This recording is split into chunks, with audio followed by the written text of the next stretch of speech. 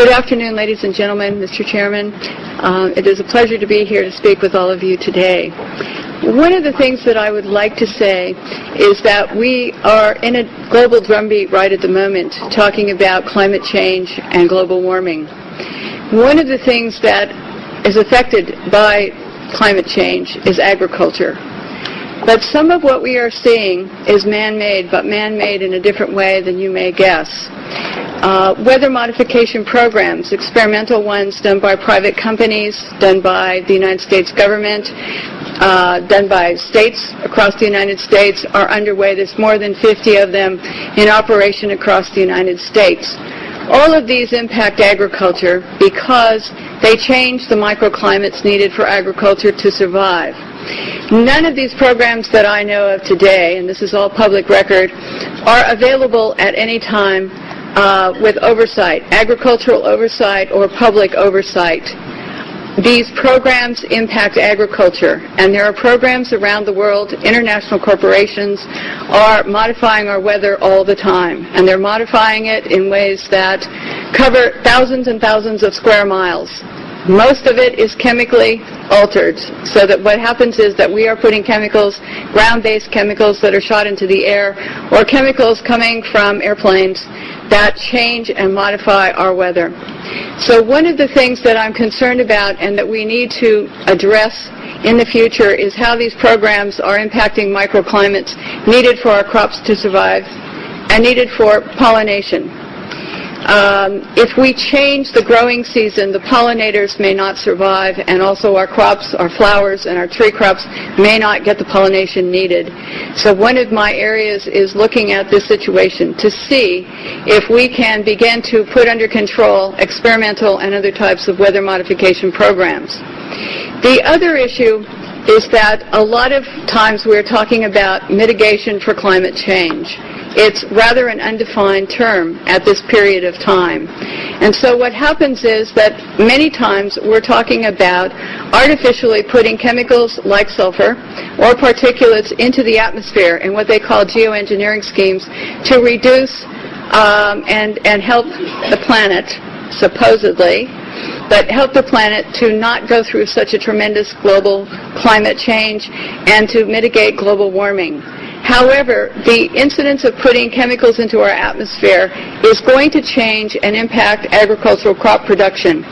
And if you take and you put up into our skies chemicals to reduce the amount of sunlight reaching the earth, you are going to begin to reduce crop production. Studies at the University of Illinois on corn crop production show reductions. Without the process of photosynthesis, whereby plants from direct sunlight gain the energy to grow, to produce crops, we are going to find ourselves, if we mitigate in that direction, impacting the crop production not only here in the United States, but worldwide. One of the things that is impacting crop production right now in the United States and reducing photosynthesis and also impacting the ability of solar power panels to generate the type of power that they should is persistent jet contrails. NASA talks about persistent jet contrails as exacerbating global warming because they trap warmth in the atmosphere when they produce cirrus and man-made clouds. NASA also talks about that these aircraft leaving persistent contrails are changing our climate.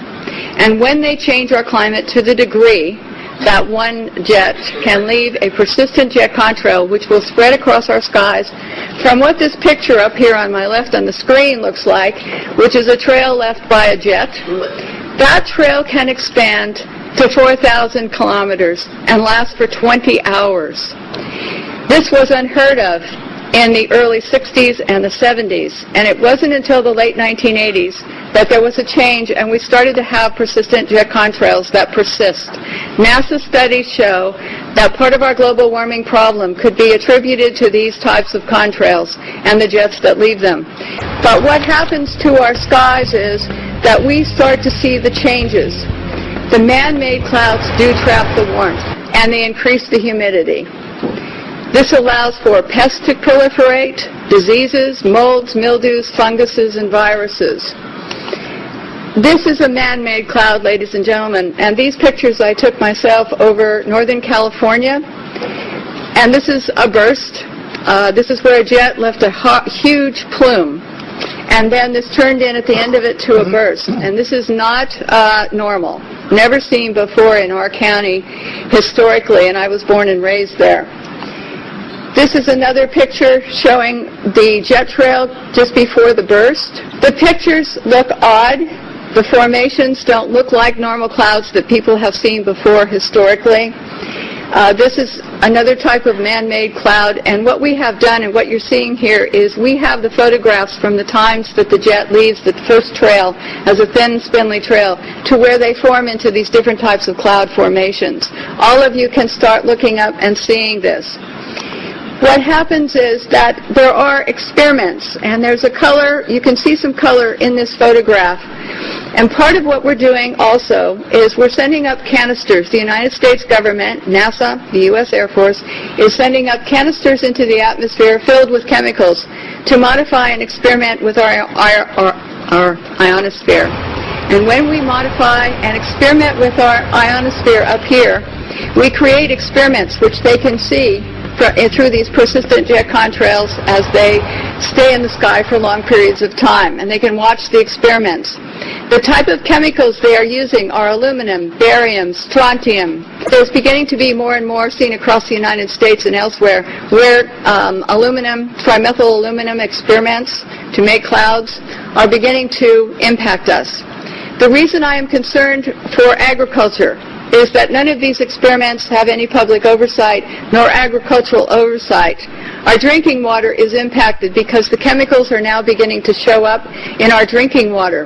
In California, the State Department of Health drinking water tests were examined between 1970 and this year, and we found unusual spiking in barium, aluminum, strontium, magnesium, calcium, manganese, and all of these spiked at the same time in various drinking water supplies across the state of California and also in Arizona.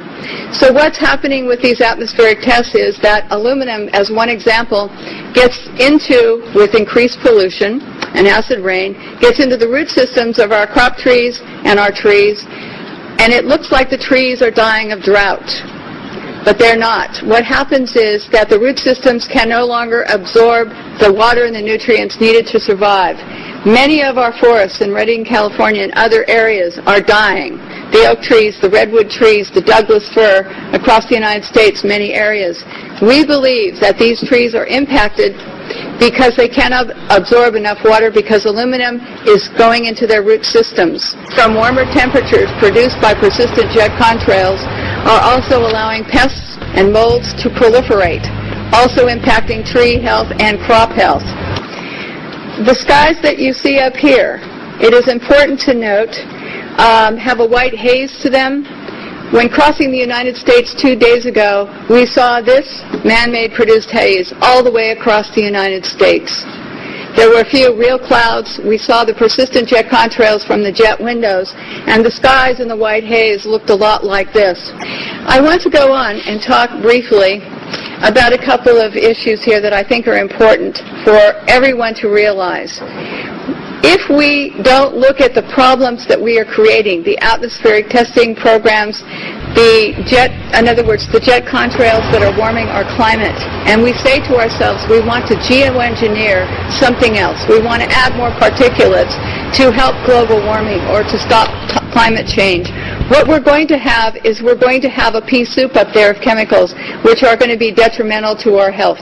One of the things that we're talking about as mitigation is to go into geoengineering plans which add more chemicals to our atmosphere, which are going to get into our drinking water supplies, which are going to get into our soils, which are going to impact our trees. But if we go to the geoengineering schemes that are waiting in the wings, thousands of them, to put the particulates up and sulfur, then we are going to be in trouble with agriculture across the United States and around the world.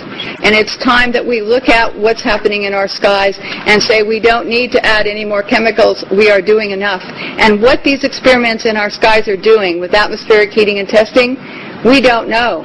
And we see all of this, and we hope that all of you will consider before you think of mitigation and just go forward with some of the plans that are being sold to you as almost a cap-and-trade situation, where a corporation like Planktos decides to put iron dust into the Galapagos Islands area. This is a proposal, may have already started, and to create algae blooms. And yes, they're saying, yes, we're going to help the environment because we're going to create these algae blooms for more oxygen.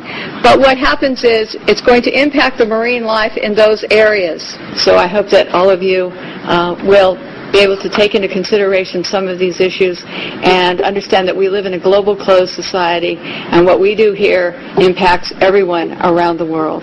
Thank you very much.